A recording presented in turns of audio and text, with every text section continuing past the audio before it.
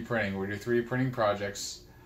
So today I'm going to go over something a little different and do something a little different style stuff. I'm actually going to go over how I actually attach some of my materials together and some of my prints together. I'm going to try to do Thursday videos. We'll see how long that lasts. But if you ever see one that goes up on Thursday, it's going to be more of a like, how do I do this? It's kind of more of a how-to video more than, you know, how I do the overall print, how I print it out, and how it comes out and kind of the finished look of it. So this print I'm going to go over is actually how I join all my parts together. So most of the parts, this will be of a helmet that I'm working on in the future. It'll be an Iron Man Mark III helmet, I believe.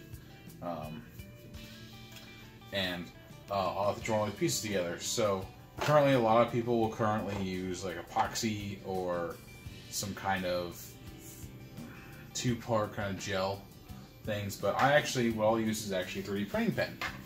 I actually use a 3D printing pen to actually weld all the joints together. So I'm kind of going to go over that and how I do it.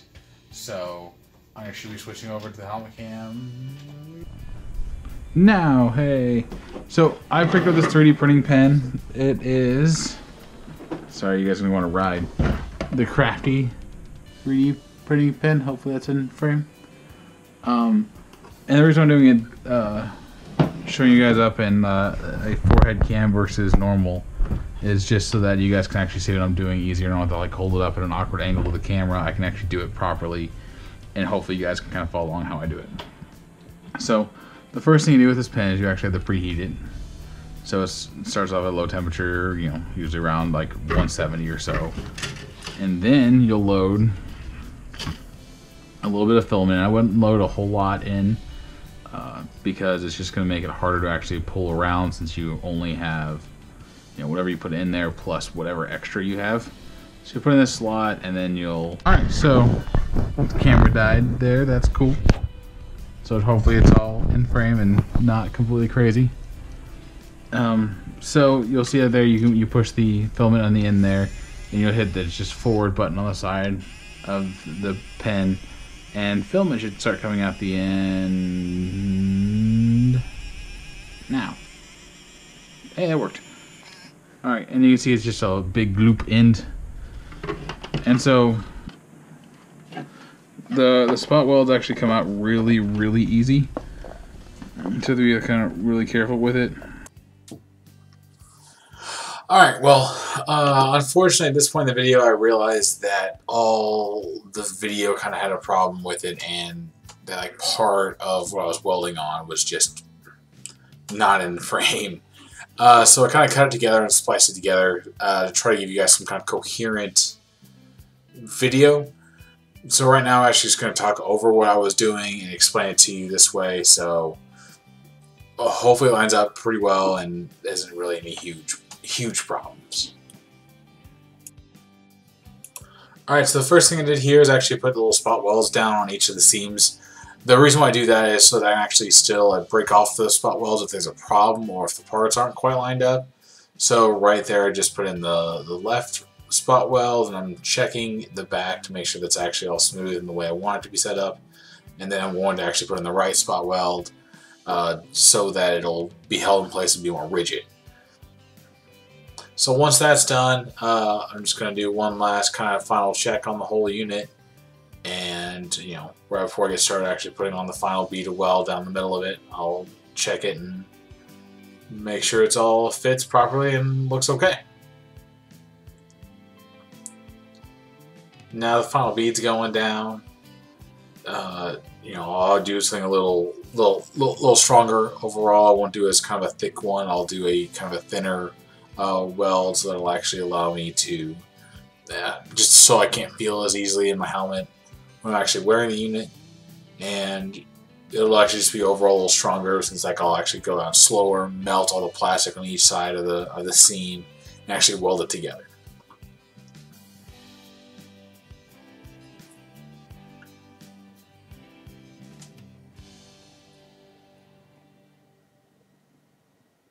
Welding just takes a lot of time.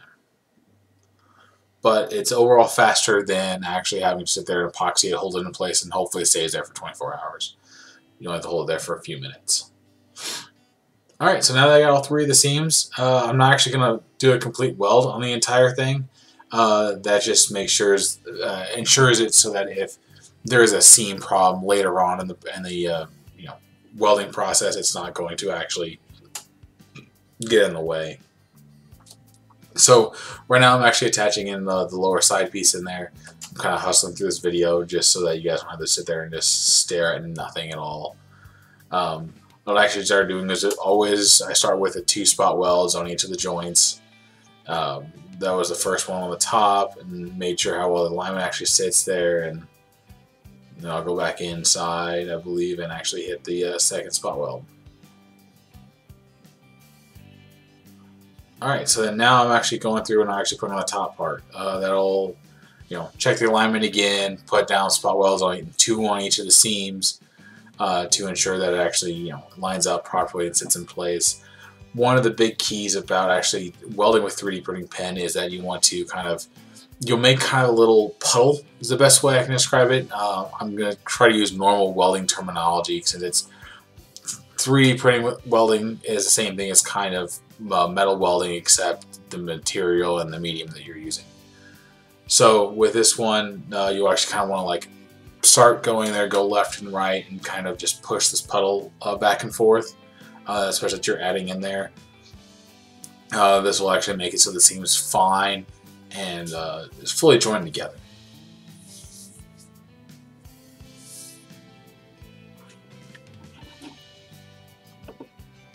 Right now I had one problem with seaming on the inside of the helmet. It was kind of a hard and weird angle to get to, so I actually seamed 2 spot welds on the outside of the helmet. Then I'm going back in the inside and actually seaming in the inside of the helmet. This allows me so that I can actually go back out, cut the outside spot welds off with either a pair of cutters that come with almost every 3D printer, or it just allows it to be more flexible so that the top of it's going to be smoother when I actually go back and do kind of the final finishing touches to the whole unit. So now I'm attaching on the left side earpiece, the lower half side on the left side. So I did a spot weld, 2 spot welds on the outside, and then go back on the inside, do 2 more spot welds on the inside, and basically if you can see a pattern there is just every single seam that you do, you may want to make sure you do 2 spot welds minimum, just to make sure that the unit will actually stay together. So now I'm putting on the top of the front of the left side of the helmet, doing the 2 joints again. I'm unfortunately having to do them on the outside because of the angles that it has to sit at. When I'm holding it down there, I just can't hold it at the correct angle.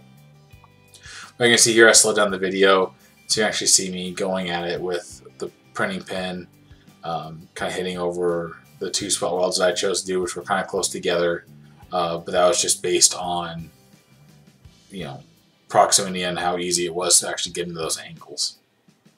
Because the other part about it you can just see there was the fact that whenever you actually weld something, you actually have to hold it together for a little period of time, a couple seconds generally, or the heated plastic hasn't cooled down fast enough and it'll actually just snap apart or kind of pull apart. And obviously your joints won't be welded together. So as you can see here, every single joint I did 2 spot welds, for strength, and so it's not just going to fall apart immediately after I start moving it around a little bit. It'll actually hold up for a little while until I can actually get the full weld in there. Currently I'm doing a final check before I do full welding on the entire unit, because I don't want to actually find out that, oh crap, one of the joints seemed like it was perfect, but at the end it was moved slightly or just a little bit, and then just caused huge problems way down the road. So now I'm going to start welding on the entire unit, and it'll take me a good little bit. Just again, make sure that whenever you're welding, you actually get you're actually heating up both sides of the seam and putting down new material. The new material will bind the 2 sides together, and when you heat it up, it'll attach to that new binding middle section. And it's just basically just a back and forth motion throughout this whole thing. Just left, right, and just slowly move up and up as you put down more material. You'll kind of see that you're pushing a lot of material down, and you kind of move a little faster. But and if you're just like barely scraping by, where you're adding just like the tiniest bit, tiniest little stream of material, you're going too slow. Doing this right will make sure that you have a robust enough seam on the inside of it, not just the easiest to break, littlest bit of filament in there. Because it's not unlike normal welding, which will actually heat up more of the joint. You're just heating up the face of it and adding that ABS material, in this case, between the seams. 3D printing welding actually works for all kinds of materials. I've used it on PETG, ABS, PLA. It works fantastic. I've used it on all of the helmets that I've done, or any kind of surface that has an interior surface to it. So like the Captain Marvel helmet that's on this channel, the Thanos helmet that's on this channel, I know both those I did seam work with, and the Spider-Man helmet I did seam work with. But other than that, I kind of used a lot more epoxy on the rest of them. It just, 3D printing pen is just a lot easier to use, and just doesn't give you as hard of a time.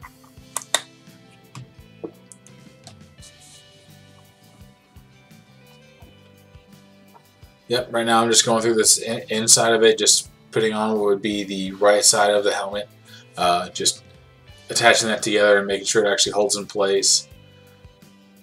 Full welds are very critical, and the more material you put on the inside of it, the stronger the weld's going to be, especially the farther up and down on the parts you are, the stronger the weld will be. But when I got to this point right here, it was kind of actually hard to get that back and forth motion, so what I ended up doing was actually filling in with a lot more plastic slower, and just took my time and just built it up over time. That actually allowed me to weld and fill in the seam that was there. Since it was already kind of in a little corner, no amount of plastic was going to be there. Was actually I was going to feel in my head, so just made that one little corner nice and strong. Then now the last little bit here is just seaming up the left side of the helmet, so it's all finalized and finished up.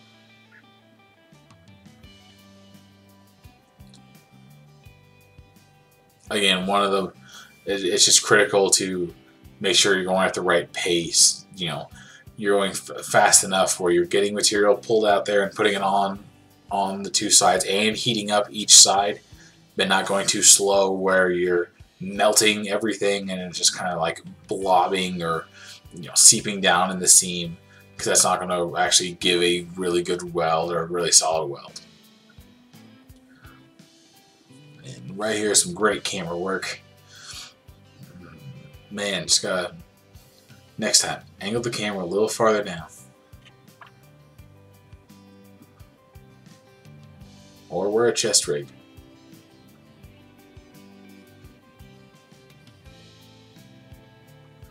So you can see I'm finishing up this whole thing. To give an idea on time on how long it took to do this entire helmet, it took me about 40 minutes to do from start to finish. But the moment it was done, the moment it was ready for kind of a filler work. You can do a lot of the basic filling with a 3D printing pen if that's what you wanted to do. Personally, I don't really recommend it. It's just harder to use, kind of gives you more problems than it's really worth.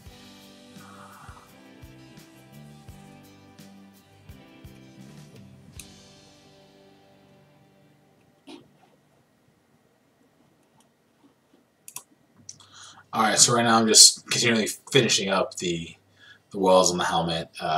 Again, this just takes a lot of time, but it's faster than a two-part epoxy, having to sit there and have to either hold something or jig something together so that it actually hold it in place. Especially these complex curve helmets, or just kind of anything that's not a straight flat surface. It's really difficult to actually be able to jig something up into place. So right now I'm just welding on the inside of the right side on the top section of it. I already did the bottom. And I did a little bit of the top of it so it would actually hold together as I'm flipping it over and working on the other side. But again, just kind of trying to spread out the weld, so if I find a problem with the helmet, and I can look around and see it by doing like little chunks here, little chunks there, and it'll be easier to take off the weld or try to fix it when there's less weld material there. One of the problems you'll see up here, coming up here in the future, is that there was a kind of a hole in the side of, I believe it was the right side. You can kind of see it right there on the bottom left hand of your screen. What I had to do for that was I actually had to kind of start, it was a little D shape, so I actually kind of used as much as I could of the corners to come in on the actual hole there, and just kind of slowly fill it in corner by corner, side by side, until I could actually get a full, you know, continuous weld across the whole thing. And the reason why I did that was so when I actually, you know, compounded Bondo or filler or anything else I was actually putting in there, you would actually have a backstop to it, not just like easily just slide through or have to come back in with cutters, cut out the inside, put more Bondo on the inside. It let me be able to, you know, have a solid surface.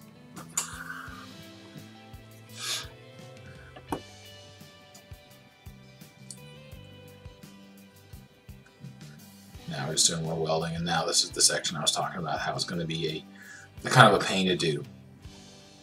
So you can see that I kind of start off on the top right corner, on the top edge, and yeah, the top right corner. I was right.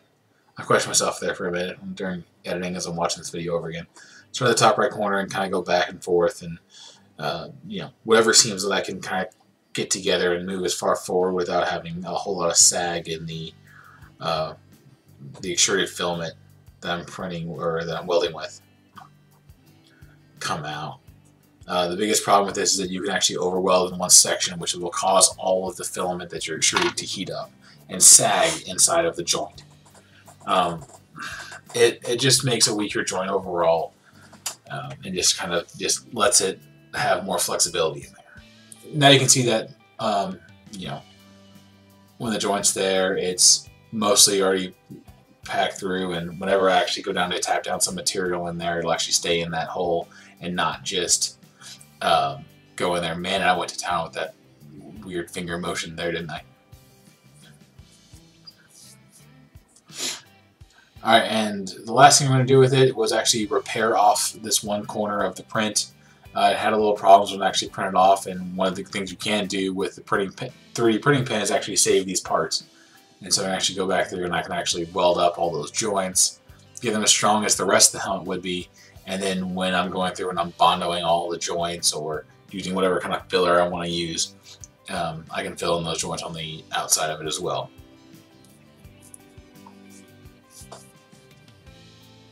Alright, and that should be it for welding on the inside of it. So now I should actually turn back over to normal Josh.